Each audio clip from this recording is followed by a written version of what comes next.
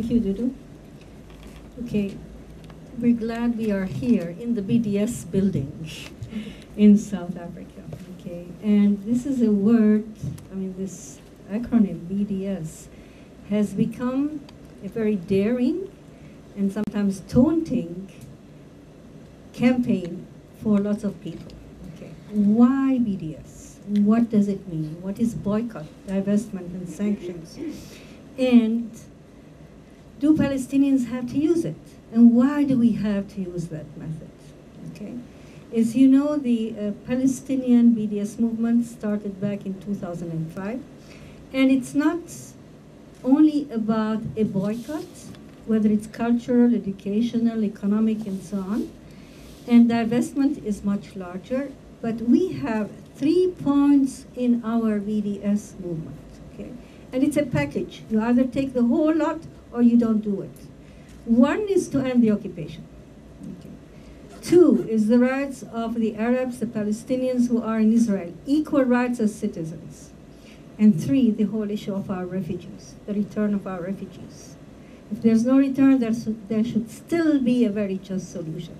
So for us, maybe in South Africa it was, yes, we put pressure, we put sanctions that you got, because then the global community was ready to take sanctions against South Africa. And you were lucky because you brought an end to apartheid. For us, when we look at it, and I will read what we said in the Kairos document, so that it's very clear why we have taken that steps, okay?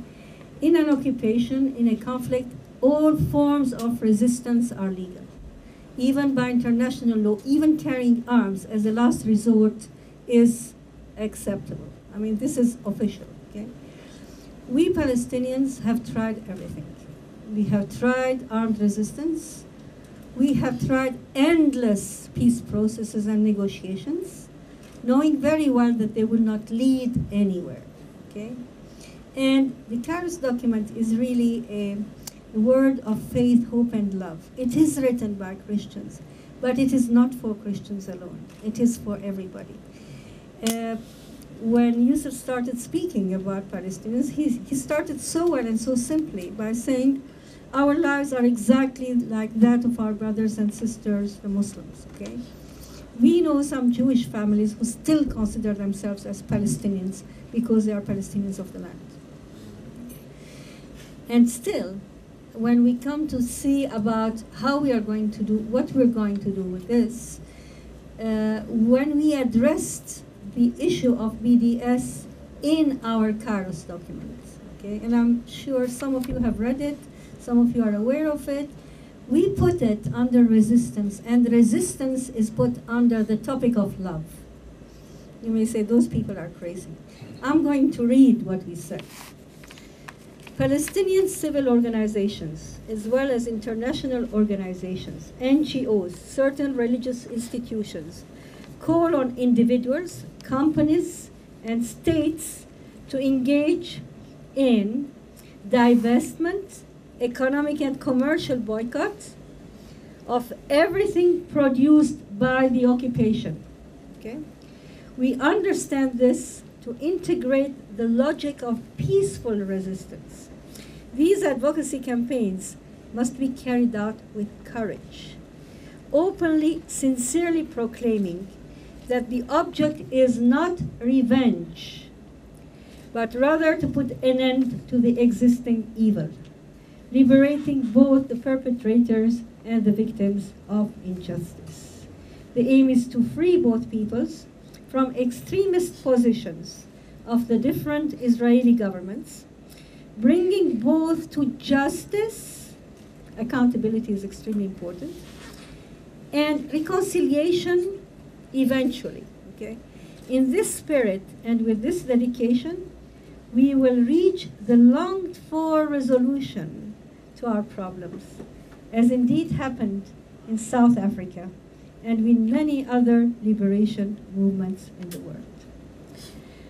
So as you see, it was a very carefully thought about decision that we took as Kairos, along with the whole BDS movement that exists And I know that you had the BNC and Omar Barghouti speaking even in the same room. Okay. You may ask questions when we come to the questions about what kind of boycott you have to do and so on. It's very clear. I mean, what we are demanding for the world to do, okay, we have tried everything.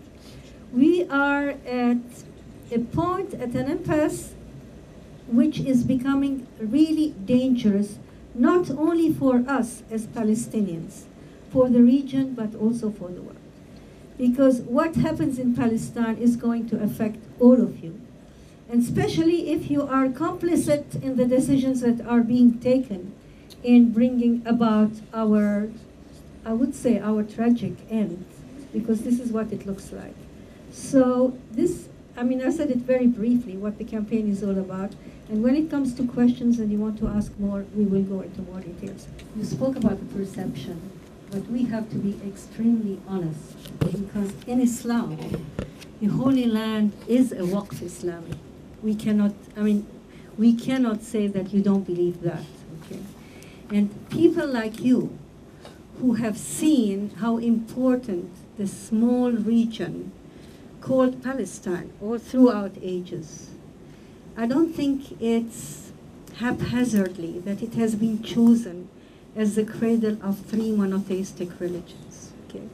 I call it a promising land, not a promised land. Having three religions there that can show to the world what does it mean to do the will of God, what does it mean to glorify God and worship God, each in our own different manner. And what is important is that there are human beings who are there. And how do we work? How do we educate our own three different religions to the people who are there? This is my challenge. I'm a Palestinian Christian, but I'm a Palestinian. My life has always been connected with Islam. We have chosen as a family never to be living in a Christian ghetto as such. Our relations are always with my Muslim neighbors, okay? And what do we teach? We see a rise in extremism. We cannot be blind about that. And I feel today, I mean, I've worked with the three religions for over 35 years now. But I think that what we need to do, and as Muslims, this is where you can do, what kind of education are we giving our own children? Okay? Is the beautiful tasamuh, the forgiveness that exists in Islam, is it being passed on to the children? Are the children seeing that there are Christians and Jews in that land? How do we teach them? It's the same responsibility that we have as churches and as rabbis have. We have to work to preserve the dignity of human beings. And if religion is misused, and if religion is misused as Israel is trying to do today, then we are all in danger. So I would like you to pass that message. Thank you for your support. Thank you for being with us. But after all, what is religion? In Islam, what do we say about religion? Okay?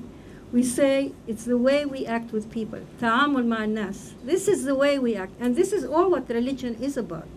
I mean, it is not holding on to the land, holding on to the building, holding on to some sacred place. It's the people who are sacred. If they have a relationship with God, and that is what we show when we relate to others. So let us be human, and let us believe in the God who has created all of us equally. Thank you. To my Jewish friend, the first thing that the Jews should do is read their Bible correctly. You have all the prophets that show you which way to go to have justice. But that is, and this is the challenge I tell my Jewish friends. I think I read your prophets much more than you do. And that's where the way that you can see where justice should take you. I don't think he knows that the control of Israel, I mean, when you are talking and you are asking the questions, you have to know that you're speaking of Israel, not only controlling Israel, historical Palestine, but the laws that you are asking about and the rules, schooling and so on, are only applicable to East Jerusalem, which is also an occupied land. officially, East Jerusalem is occupied. Okay, so his response to the Annexed, schools and so on. occupied. Annexed, not only occupied. Plus, Annexed. It's under no. Israeli jurisdiction. East Jerusalem is under Israeli jurisdiction. It was just carved out of the West Bank and annexed. The West Bank is occupied by Israel. They gave administrative control to the Palestinian Authority in 17% of the West Bank in the cities.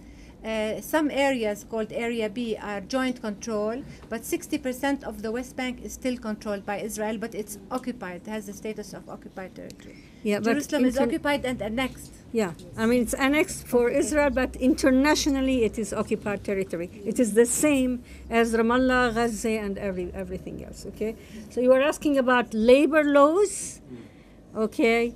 What do you think we are? We are the cheap laborers who are begging to have food on our tables for our children to be able to live. Don't expect to have equal laws by Israel for our Palestinian workers who have to fight to go and work if they can in Israel. Sometimes they are even forced to build the settlements and the roads because we have to live.